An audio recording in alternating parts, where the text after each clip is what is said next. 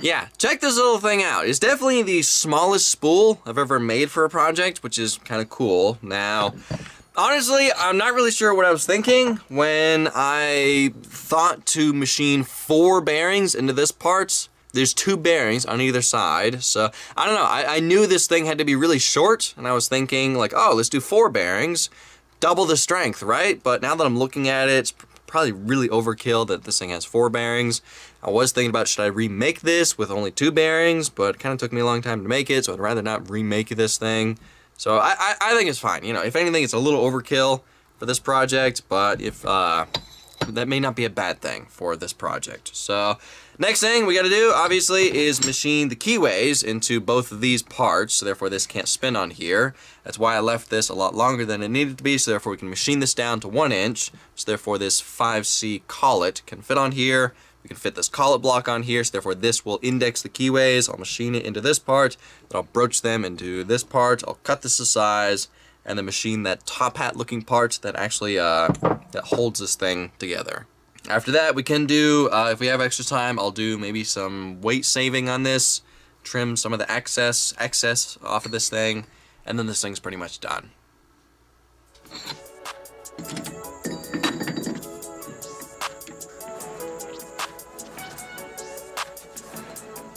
Close enough.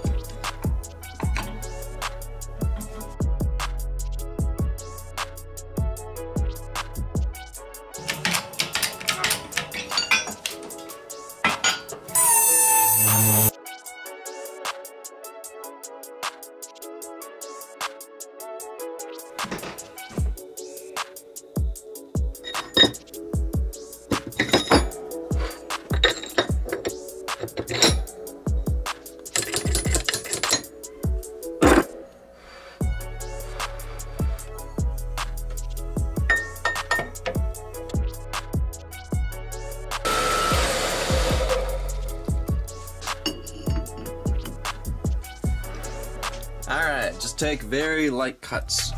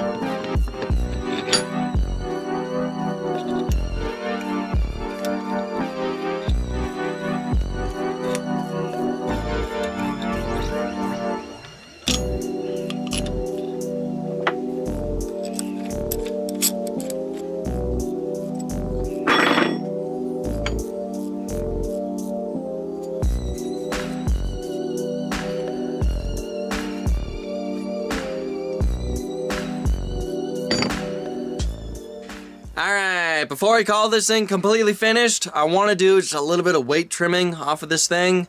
I don't want to do, I could machine this a little bit thinner, but I don't want to do that. I think the best way to do weight saving on this is take away some of the material in between these bolt holes. We don't need all this material on both sides of this as well as these. So I'm going to mark just in between here. I got to figure out the distance. I'm not sure how deep I should go into this.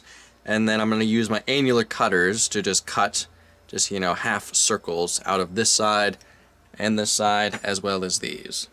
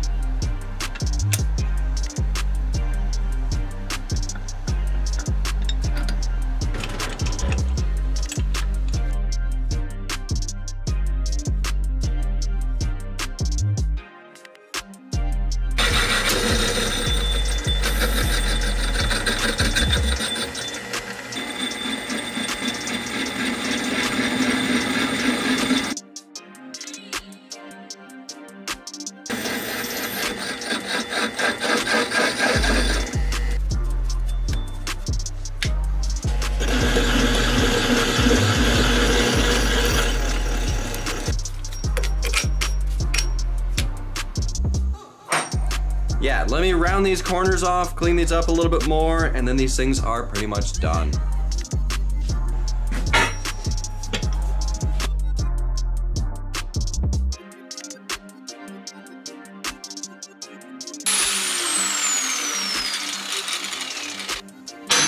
That looks a lot better.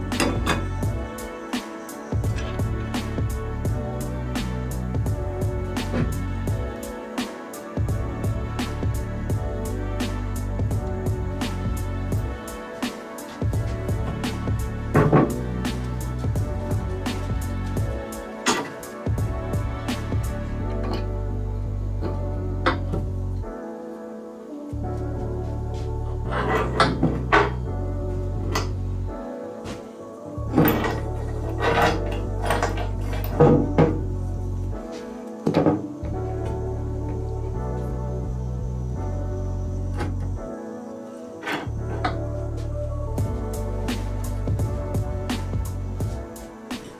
so the CV spool is pretty much finished. Now, obviously this is for a new project. I'm not going to say exactly what that new project is just yet. We still need to build the hubs, the spindles for this project, and then the video after that, I will show you guys what I'm planning on building. So, these CV axles, they're Polaris Sportsman. I believe they're 400, and I think these are for the front, because I do have these hubs. We're gonna be using these just like that. They fit perfectly, and I did find rims and tires for this that actually fit this bolt pattern, so we don't have to modify these, which is gonna be nice. So I'm hoping all this stuff is gonna be able to handle the 95 horsepower that the engine I'm using produces and everything. Hopefully this stuff's gonna be strong enough, but I think it'll be. It's Polaris, so.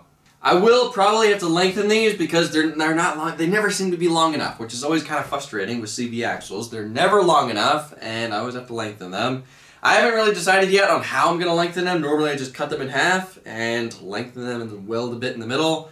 But I've been looking at these, and it's like I could just make my own and have splines on either end, but then you have to harden the splines. They have to I'm pretty sure this is hardened, so I don't know. I haven't decided yet on how exactly I'm going to lengthen them, but I don't know. We'll figure that out later. But anyway, next video of this project, we build the hubs, we build the spindles and everything for this project, and then I get to show you guys what I'm planning on building, and we get to start working on the frame. But anyway, guys, that's it for this video. Thank y'all for watching. I'll see ya in the next video.